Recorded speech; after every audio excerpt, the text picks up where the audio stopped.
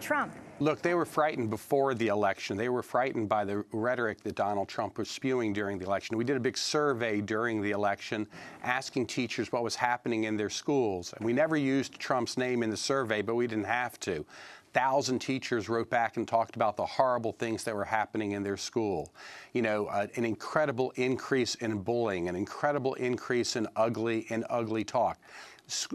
Heartbreaking stories of young children in elementary schools really being fearful, coming up to a teacher every day and saying, has he built the wall yet? Are my parents going to be deported?